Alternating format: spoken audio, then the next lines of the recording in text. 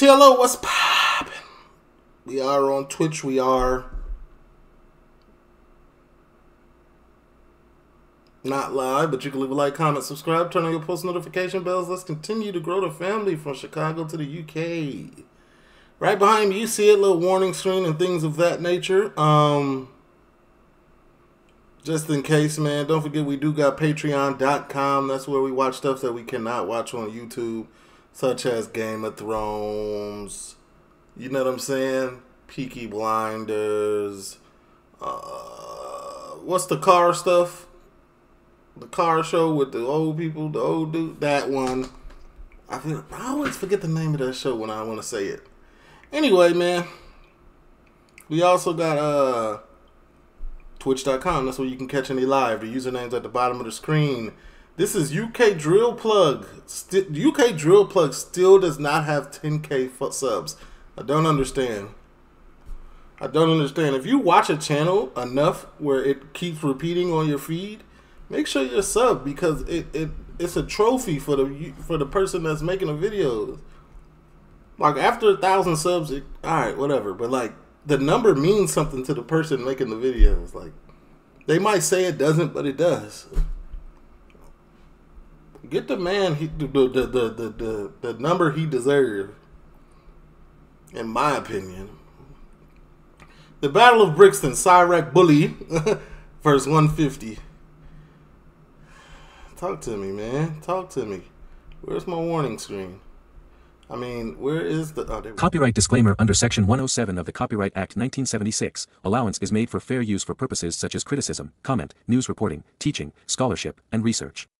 Fair use is a use permitted by copyright statute that might otherwise be infringing. Non-profit, educational or personal use tips the balance in favor of fair use. No copyright infringement intended. All rights belong to their respective owners. True. Now, recently on this channel I have been discussing UK drill beefs around South London. This mostly due to South London having some of the most dangerous gangs in and around London, with the likes of 6, 7 and 150 having notorious beef, LTH and UTH also having a deadly beef, which is another rivalry I made a video on, and recently Siraq and 150, which hasn't really been talked about. However, the beef between these two street gangs has become very violent in recent years, resulting in multiple people being stabbed and shot, and over 3 people being killed, all within a year. Now, this gang beef is based in South London, particularly the London borough of Lambeth, which has even been ranked within the top 10 most dangerous boroughs within London. Lambeth's crime rate is around 132 crimes per 1,000 people, which is surprisingly high considering the population of Lambeth is around 328,000. Lambeth is also home to over 10 gangs that often fight over territory and drugs around the area. Some of these gangs include 6-7, Harlem Spartans, LTH, and 410. Now, 150 is a large street gang based around the Angeltown estate. However, they also have territory in the neighboring Loughborough estate. The 150 gang has also gone by GBG in recent years, which stands for Get Back Gang. The Angeltown area has seen many gangs on the estate, with decades of history and rivalry occurring in and around this area. One of the first gangs based on the Angeltown estate would be referred to as 28s. The membership of this gang wasn't only based around the Angeltown estate, but instead the entirety of Lambeth, which included Brixton, Clapham, Tulse Hill, and Stockwell. This gang was active during the late 1980s and early 1990s. However, in the mid-1990s, a new crew would be formed. This gang would be referred to as PDC, or Peel Dem Crew. The youths that made this gang would mostly rep the young generation of 28s before PDC was created. Now, around the early 2000s, the PDC gang would get close with other gangs in the area. They would also start to go by Gas, as they had become aligned with other gangs in the area, creating the Alliance Gas Gang. The gangs included OC from Myatt's Field, which has become known today as 410. Another gang was MZ, or Murder Zone, which has come to beef 150 and is well known nowadays as Siraq, which is the beef I'll be discussing today. In recent years, the original gas gang name would die out, with one... I ain't gonna lie, Siraq Bully, they got a hard song. I don't know nothing about y'all beef, but that song is... That's a good one.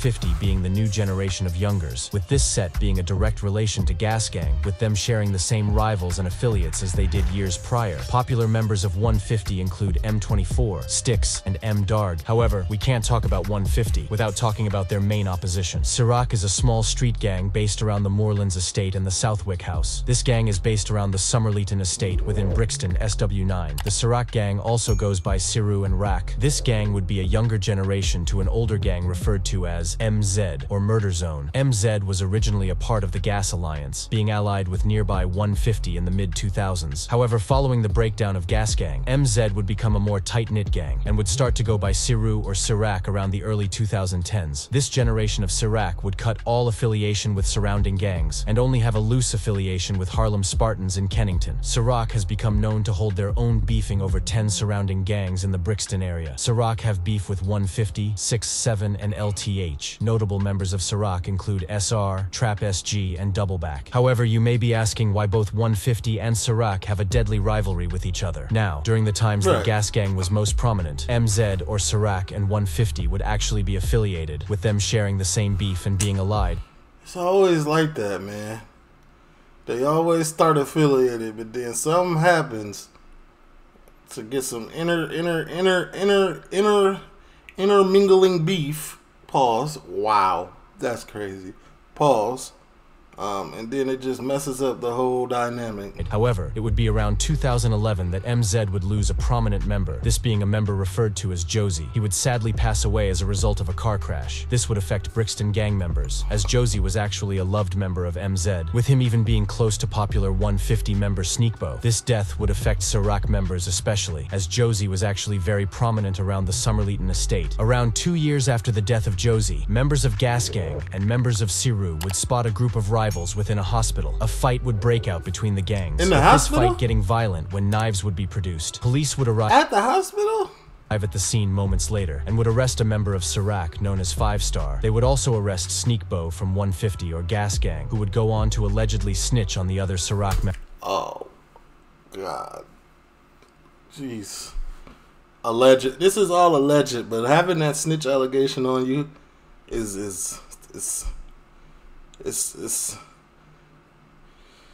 it's not hard to discredit, but for people that are not in the streets and like perpetuate beef, it's hard for them to stop. You know what I'm saying? Like, you know what I'm saying? Because paperwork is paperwork at the end of the day, but like, paperwork will discredit or give something credit, but the media be keeping stuff alive. Members involved. 5 Star would go on to mock Sneakbo for snitching, with him even posting the court papers on Twitter saying, "At Sneakbo, why you doing this?" Oh, dang. Oh.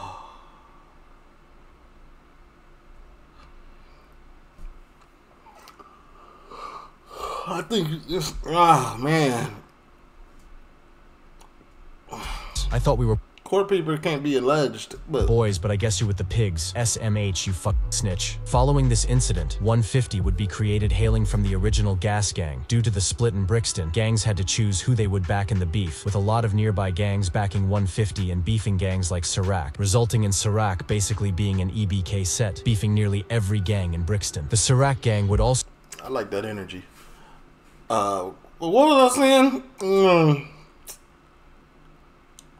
So they split because somebody had a snitch allegation and people stood behind a snitch allegation? Is that what I mean? It's all alleged to me. I don't know the truth to none of this. I'm just trying to understand what I'm hearing. Also start going by 727 around the mid-2010s, as 727 spelt on a trap phone actually spells out the word rack. Now, in August 2015, a member of Siraq known as Fox would be on the lurk for ops. Armed with a knife, he would spot a group of 150 members at a house party within Brixton. One of these members was known as Jay Munna. He would rep the CMG gang in Loughborough. The CMG gang is actually a subset under the 150 gang, with it often being said to be the exact same gang. Anyways, a fight would ensue between the members. Fox would pull up in a car car and would run Jay Munna over, crushing his skull. Sadly, Jay Munna would be pronounced dead on the scene, with police discovering him moments later. Following this, a murder investigation would be launched. Fox would quickly be arrested and would originally be charged. That's a manslaughter charge, but that's crazy. With murder. However, this charge would be dropped and he would be charged with manslaughter. He would later be found guilty and sentenced for the murder. Rest in peace, Jay Munna. Following the death of Jay Munna, it would be around 2016 and 17 that the Gang 150 would become very prominent within the UK drill scene, with them having a deadly rivalry with nearby Harlem Spartans and 6-7. Around this time, shootings and stabbings would be very common between the gangs, with a member of Siraq named SR even being arrested after he recorded and posted himself dancing with a So, this beef is almost, I mean, all these beefs is, from the outside looking in, it's silly, but like to them, it's serious. You know what I'm saying? And I understand, you know, I get it. But if somebody has the snitch allegation, aren't you supposed to de-recruit them? Like, they could have just de-recruited him, bro, and just went on with everything could have been cool. No blood was shed, no life was lost, nobody's female was getting ran through, nobody's emotions were torn. You know what I'm saying? It's like treason. Snitching is like treason. You know what I'm saying? But anyway.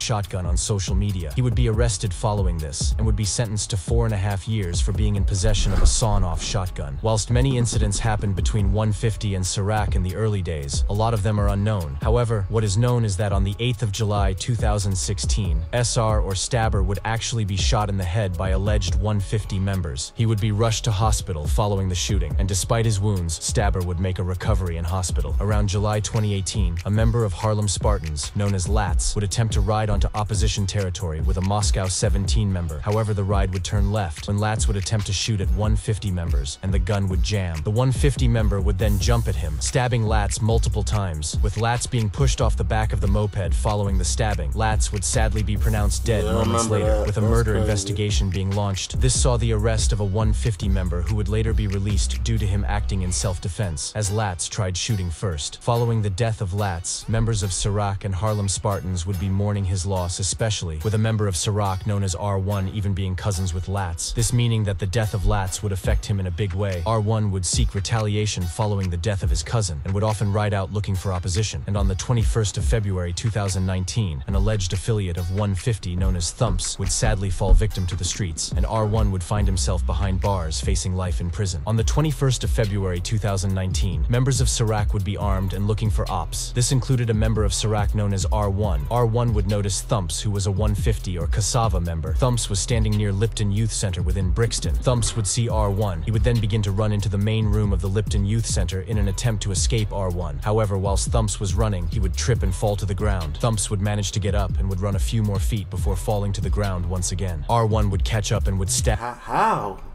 Twice? It's like a Jason movie, man. And you that little woman that always fall two, 3 times. Thumps multiple times in the thigh. Following this attack, R1 would flee the scene, with police and paramedics arriving moments later. However, despite the attempts of medical professionals, Thumps would sadly be pronounced dead moments later as a result of... man, that thigh hit is crucial, man. This is one thing I'm gonna tell you. Don't lack out here if you in beef. Don't be wearing flip-flops. Don't be wearing your shoes untied. If you in real beef, tie up your shoes. It might save your life later. And y'all know my position. Run. If you outnumbered and you outweaponed, run. Preserve yourself. Blood loss caused by the stab wounds to his thigh, with a murder investigation being launched following this. This investigation would see the arrest of R1, who repped the Siraq gang. R1 would be charged with the murder and would be found guilty. He would be sentenced to life with a minimum of 18 years in prison. Rest in peace, Thumps. Following the death... R.I.P.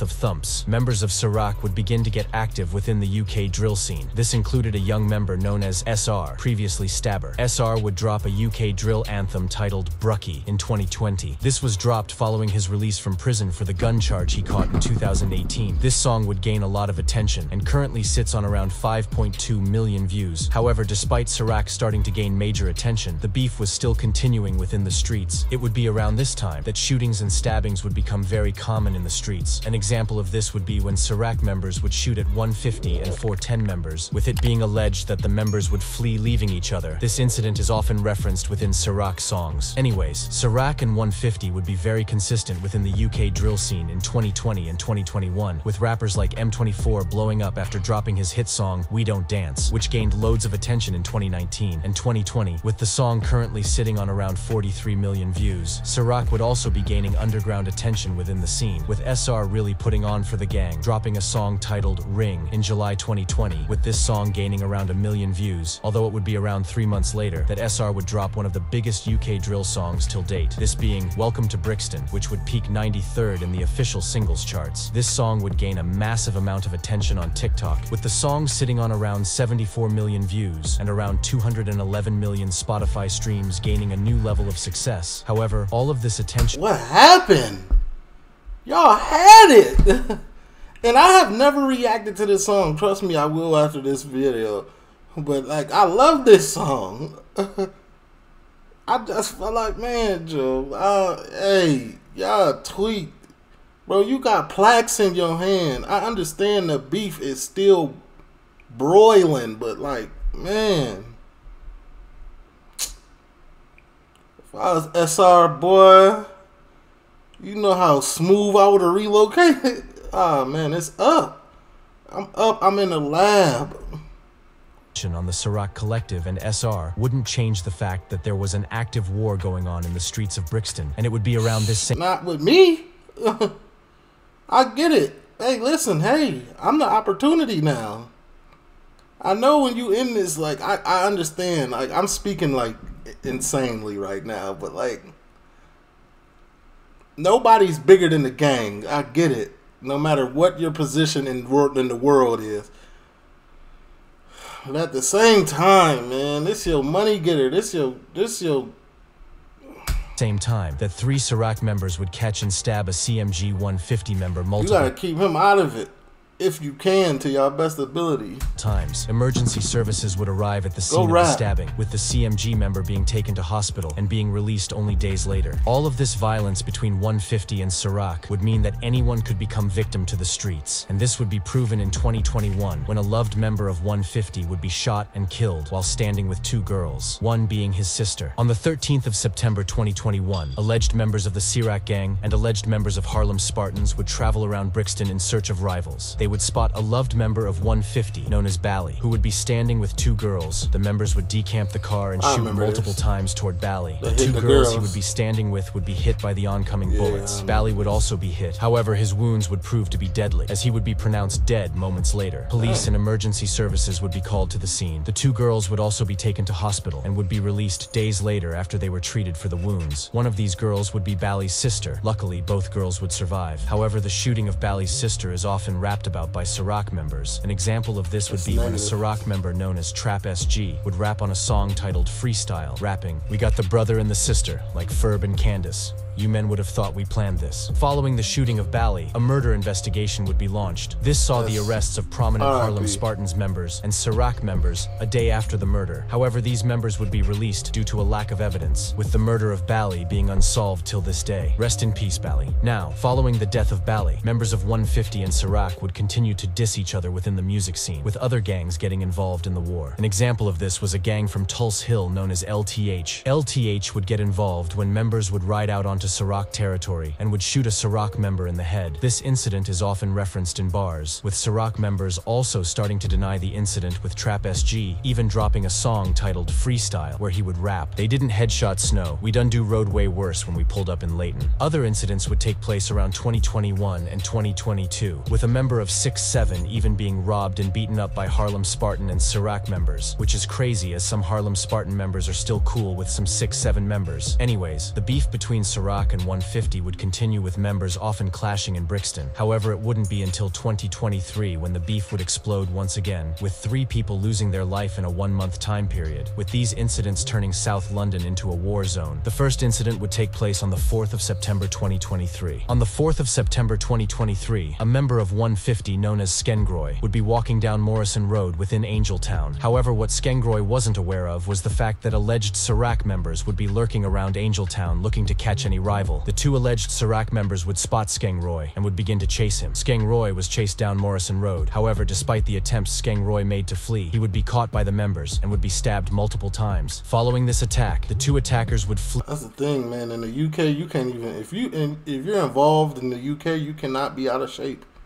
Because your ops are probably fast, ex-football players, like, you get me? Leaving Skengroy to die. Skengroy would make an attempt to get home. However, he would collapse only moments later in his mum and sister's arms. Skengroy would be pronounced dead on the scene moments later, with police and emergency services also arriving on the scene. Following the stabbing of Skengroy, a murder investigation would be launched. This investigation hasn't seen any arrests, with police even making a call to the public for any information, with them posting a CCTV video showing the alleged attackers fleeing from the crime scene moments later, whilst many people speculate that Siraq members killed Skengroy until someone has been charged for the murder and found guilty. I guess we will never know. Rest in peace, Skengroy. Following the death of Skengroy, people that repped 150 and allied gangs would begin to pay their respects to the fallen member on social media. However, people would also be dissing loads, with people even starting to tell M24 to get back for Skengroy, which is crazy. M24 would actually respond to these people, quoting his own lyrics, stating, "They hating on me or they're dissing? That not my slime? About I ain't try get back for my lil homie? They must have lost their mind." And it would be only days later that 150 would get their get back, resulting in another member involved in the beef losing their life. On the 3rd of October 2023, under a month after the death of Skengroy, an alleged affiliate of Siraq known as KK or Smalls would be standing on Cold Harbor Lane within Brixton at around... I still believe M24 could